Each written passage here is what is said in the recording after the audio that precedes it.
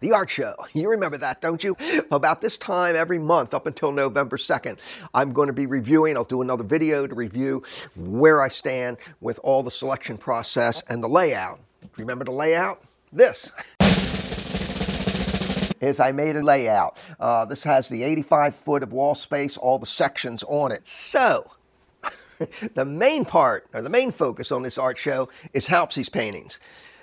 And then there's my stuff. My artwork, the stuff I have and creating.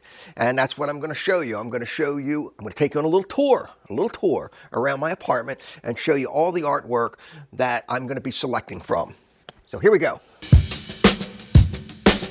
I say stop. And before I take you on that tour, as I'm panning around the walls of the artwork hanging there, I'm going to interject a few close-ups of some of that artwork. So now, let's go.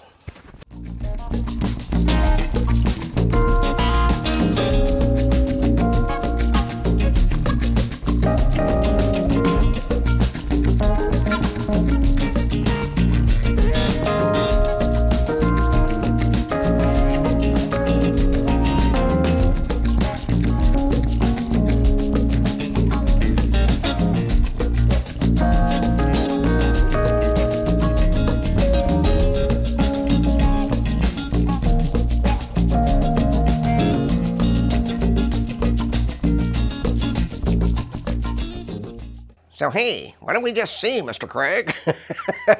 Well, you saw 68 frame pieces hanging on the walls minus Hauptcee's. What you didn't see was paintings. Paintings that are either finished or unfinished that still haven't been framed and hanging up. Also, in this portfolio book right here, there's also finished artwork, pen and ink drawings, watercolor drawings that are in here that also need to be framed at one point. As I select all of these, what I'll be doing is cutting out these little squares, and I think I showed you all this before. And then, ta-da, hold on. So besides these little squares that represent the artwork, as I put them on here to represent where they go on the display wall, I'm also going to take each one and mark up on these index cards the name of the title, the media, the frame size, all the information, pricing, whatever I need, and put into this portfolio book. So I have an account or record of what I'm doing.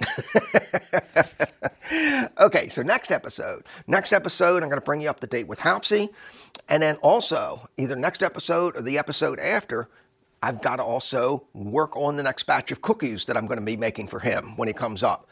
So, until then, you take care. Bye-bye, everybody.